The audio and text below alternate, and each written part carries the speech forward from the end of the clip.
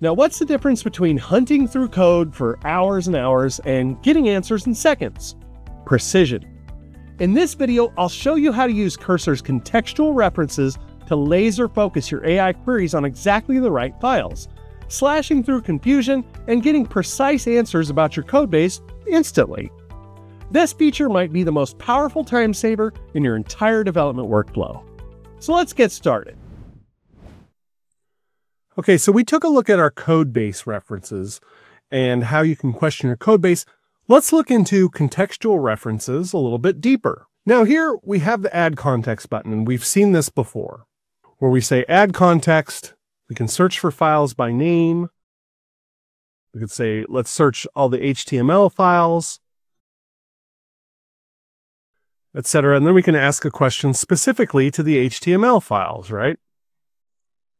We could say something like, which template system do these use? For example, I'm trying to find something you would query HTML about. Then here it uses the Jinja 2 template system, right? Which is commonly used with Flask applications in Python. So what we're doing here is we're adding context. But I think more importantly is we're excluding context as well, right? So just as important as saying we want this context to stay within base, login, and register, what can be even more important sometimes is that we don't want all the Python files in there. We don't want JavaScript files in there. We don't want all these other things that might muddy up our results. We want to be focused and specific like a laser on certain files. And that's why we use things like this. Now, Cursor's context system is awesome because, for one thing, if you have this open, right? So I have app.py open. So when I create a new chat window, it automatically just appends it in there because it figures you're probably going to ask something about the file that you have open. However, we sort of started to cover this in the last one. We can do an @ sign here, and we have files. Here's some different files we can use: rules text, create prompt, etc. We can also do folders and include an entire folder worth. Code. Now this one's interesting because in here, if you select code, you can actually look like on a method by method basis or function by function, whichever you want to call it. So you can look at things like, hey, here's a getDB function. Maybe I just want to ask a question specifically about this function and nothing else. And you can see here that we have @getDB. So it creates this kind of custom @ sign here that you can use. And it's a custom context. This is just within this getDB. You can say something like optimize this code for maximum performance, which it may not be able to do. Maybe this is the best it can do, but we can just say, hey, look at this code and nothing else.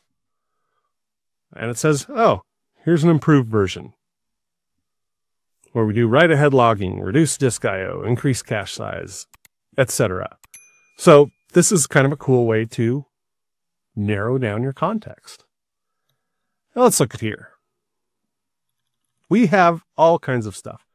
So if we go to Git, in order to provide better results for Git, Cursor wants to sign in with GitHub, right? So this means it's going to go search the GitHub repository.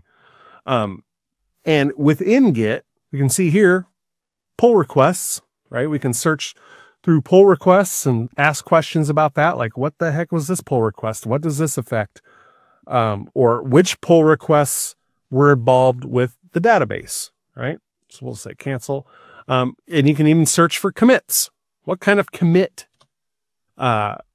questions can we come up with? Like, which commit worked with the database, or which commit switch the databases over, etc. So look what else we have.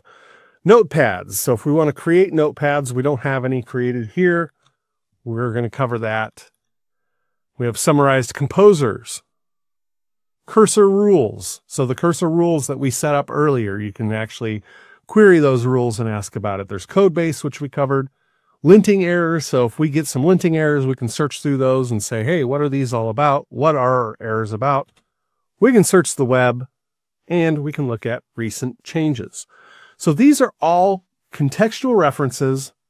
These are all different ways to kind of narrow down the context. And like I said, this is important because we want to add in all of the files that we're talking about when we're having a conversation. And we don't just want app.py in there. You know, we want all our templates in here. We want our static files in here, etc. And like I said, it's actually just as important to exclude things sometimes, because that gives you a very narrow, focused context for the LLM to work with. So you can ask a question, and there's a higher likelihood you're going to get the right answer if you've included the right files that you're talking about, and you've excluded a bunch of stuff that might create noise. So this essentially is what contextual references are in Cursor.